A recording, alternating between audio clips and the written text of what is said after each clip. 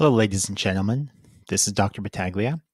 We're going to take a look at the MalariaMed Explorer app that is part of the Amplify Natural Selection Engineering Internship, specifically the assignment that's for November 12th. However, the app is used throughout our unit. Since this is the first time, I'll go a little bit slower. So here I am in Google Classroom. Here's the assignment. You'll notice two things here. The first is a direct link to the app, and the second is the assignment for Thursday. So I'm going to go ahead and open up the assignment first, and then we can open up the app in just a moment. Now, the app can be opened up either through the link I gave you, or it can be opened up through Amplify in the Futura tool, like I showed you in class. Now that I've opened up the assignment, we look at the background information, and we can see that in this internship, we are going to be designing an effective antimalarial drug. And an effective drug will be one that does not create parasites that are resistant to the drug.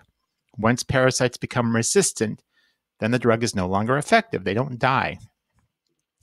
So here we have some vocabulary. The vocabulary we went over in class. Malaria is the disease caused by the parasite.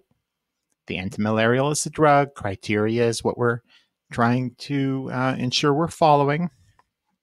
And then the other two words, parasite and resistance. Be sure to look over those. Our task is on that link. You're going to follow the instructions below. We have three parts here, part 1, part 2, and part 3. You'll be writing your answers in those yellow boxes. Part 3 is an optional part. If you can, go ahead and give that a try. It'll really help you as we move through.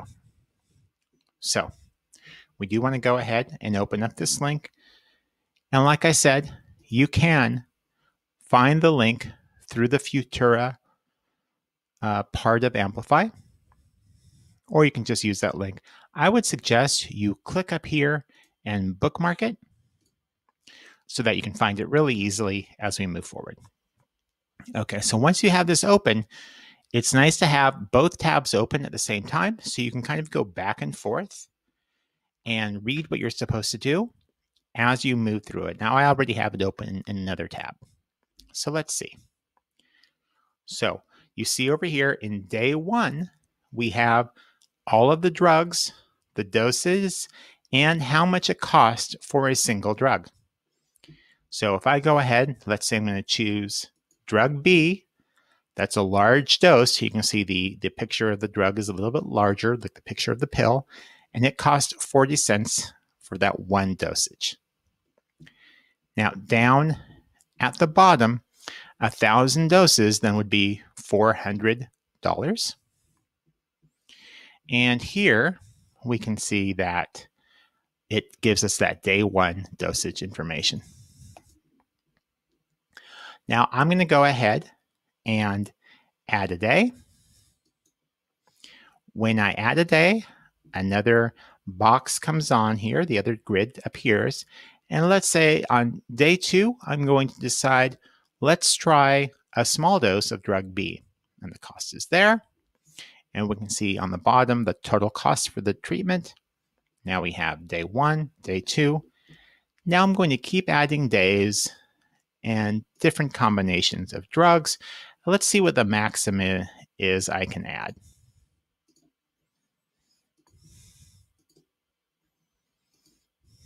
Oh, okay. So what's the maximum? 1, 2, 3, 4, 5, 6, 7. It looks like 7 is the maximum. Now, once I have the maximum, let's look at this center here. This center shows me the drugs I chose for each day. So I can see it pretty easily because I can no longer see it on the left. It's hidden. On the bottom, I see the total cost for all of the treatments. Now, what happens if I click on the trash can? Okay, so I can see it removes a day. I have 6 days left. So for my 6 days, my total cost was $1,950. So yours might be different.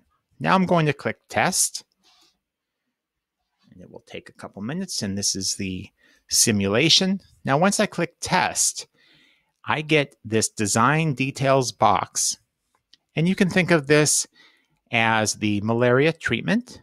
If somebody were to receive a little package of their pills for their treatment, this is what it would look like. Day 1, they would have a large dose of medication B. Day 2, they would have a small dose of medication B. Day 3, a large dose of medication C, etc. So that's what that is there. Now I look over on test results, and I can see the histograms on the side. And the histograms will show me the resistance to the drugs, how many parasites became resistant to each drug. So remember, I do not want the parasites to become resistant to the drugs. It's a bad thing if the parasites become resistant to the drug. So, number of parasites resistant to the drug. None of the parasites became resistant to drug A. Okay, well, that's good, because if none are resistant to drug A, that means drug A will still work and be able to kill the parasites. Many of the parasites became resistant to drug B. Well, if they're resistant to drug B, it means they can continue to survive once I give them that drug. They have mutated, and now they continue to survive, and drug C is somewhere in the middle. Down under test result, it actually gives you percentage with that information of how many are resistant. You can also see the cost, and you can also see the side effects. In this case, the side effects of this combination is pretty severe. Now, if I'd like, I can go back and I can click edit, and I can decide to perhaps edit my choices and then test again. Okay, I will leave it up to you to try it out on your own, and also maybe try the optional part when you go down to part 3 and see what you can find. Good luck.